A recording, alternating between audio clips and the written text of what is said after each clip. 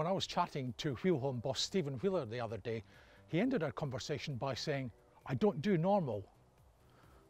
Blimey, he's not kidding, is he? This is his latest creation, the tiny two-berth Dashaway. And in caravanning terms, it's about as far away from normal as you can imagine, as we're about to find out.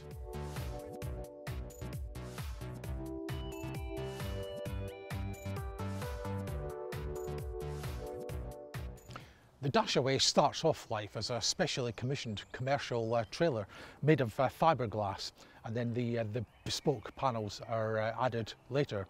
It's all very cleverly done. There's a lot of really intense engineering gone into this one.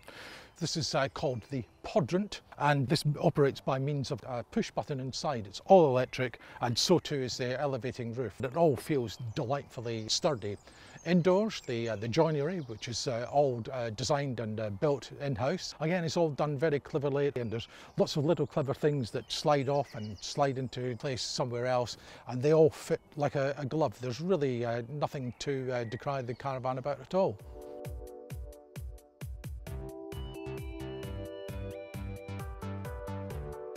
It's a sobering thought, isn't it, that in just a little over 20 years' time, you won't be able to buy a new petrol or diesel engined car because every new vehicle will need to have zero emissions.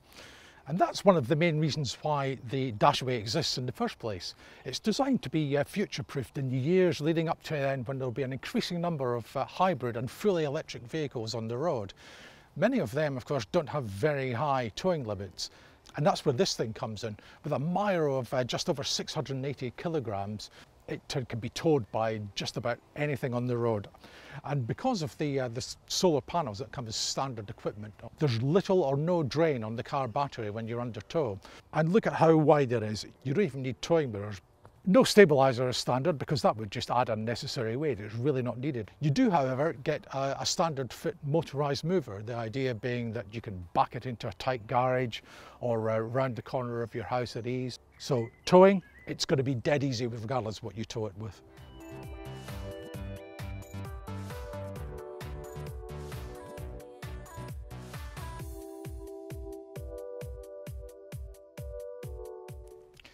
There's no getting away from it. It's a very small space, of course, and there's only so much that clever engineering and design can get you.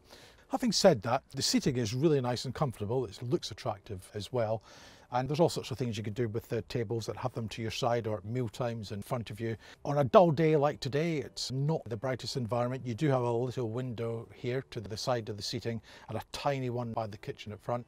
Plenty of clever storage, including behind me there's a wardrobe space, and I do like the clever touch of the laundry chute and the waste paper bin, which are built into the front of the kitchen and exit into their bags via the locker at the front of the caravan.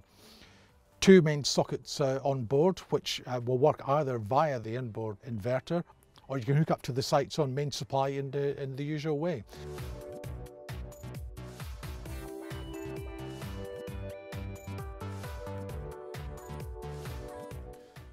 Believe it or not, even a space as small as this does give you an option when it comes to making up the bed at night. This is the first and probably the most widely used option. It's the double bed, which takes literally seconds to make up. I'm sitting here on the backrest, which simply lifts out and slots into place securely here with a little pull-out supporting platform underneath where I'm sitting. And it results in a big, plush, comfy double bed that's 6.5 feet long. The other option is to make up a single bed simply by pulling out the main part of the squab here until the backrest drops into place behind it. The benefit there being that you get a little bit more floor space when that's in place. But whichever option you choose, both beds are really comfy.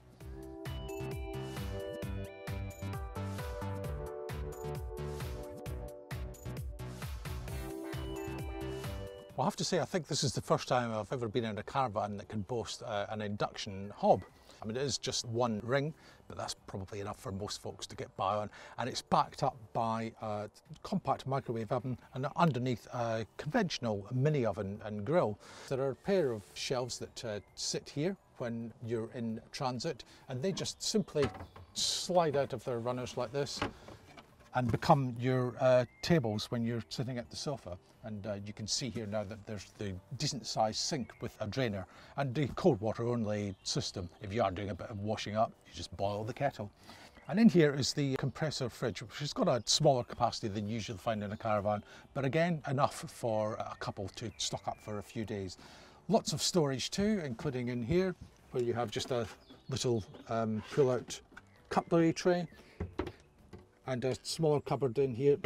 And in there lives the compact fan heater, which comes as part of the standard equipment. So it's small, but very nicely formed.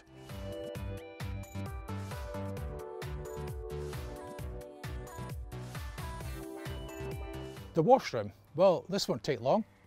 There it is. That's it. Of course, something has to give, and in a thing this size, you can't expect to have full ensuite facilities.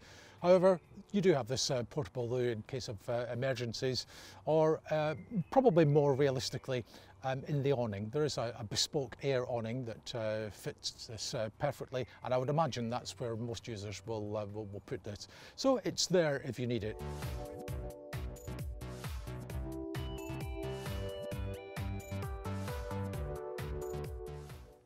Lighting wise, again, very straightforward. You have one here by the side of the seating, which also doubles up as a reading lamp at night time.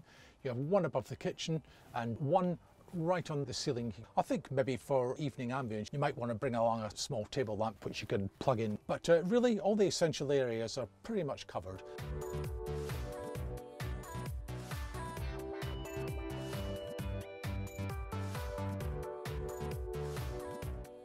This is a hard one to sum up, really. In terms of real estate, it looks very expensive, but you are buying a hand-built caravan using expensive materials that's designed to do a specific job, and I have to say, it does it really, really well.